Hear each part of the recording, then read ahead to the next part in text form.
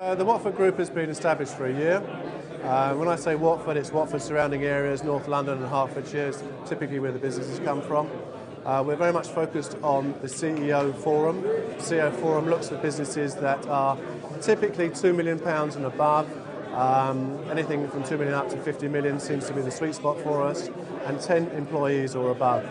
So the best thing from our members is giving them the opportunity to get out of their office environment, to come to an environment where they're actually challenged.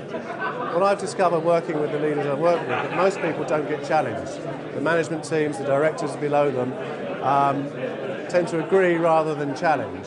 They take on board ideas from employees more readily. They're more caring. And caring is quite important because it's looking at what people's personal needs are, not just about their business needs.